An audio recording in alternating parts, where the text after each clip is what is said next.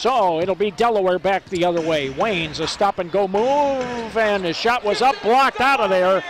Man, oh man. Blocked shot by Nogueira once again.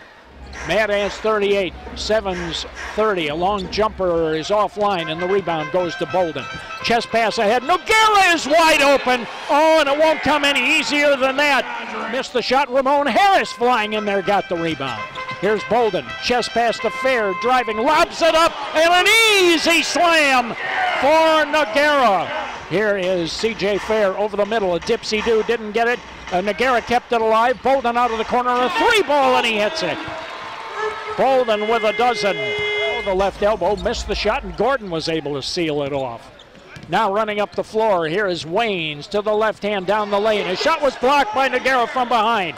Mad Ants will run it out, and Nogueira with it. Feeds Talton on a run out, drives on Caven, took it right to the basket. The ball stripped out of his hands, but Nogueira got it, laid it up and in. He just swept in there like a big bird of prey and pulled that ball out of there. Lob play for Nogueira from near half court. And Nogueira has a total of 18. Gary Talton hit him on a perfect pass at rim level.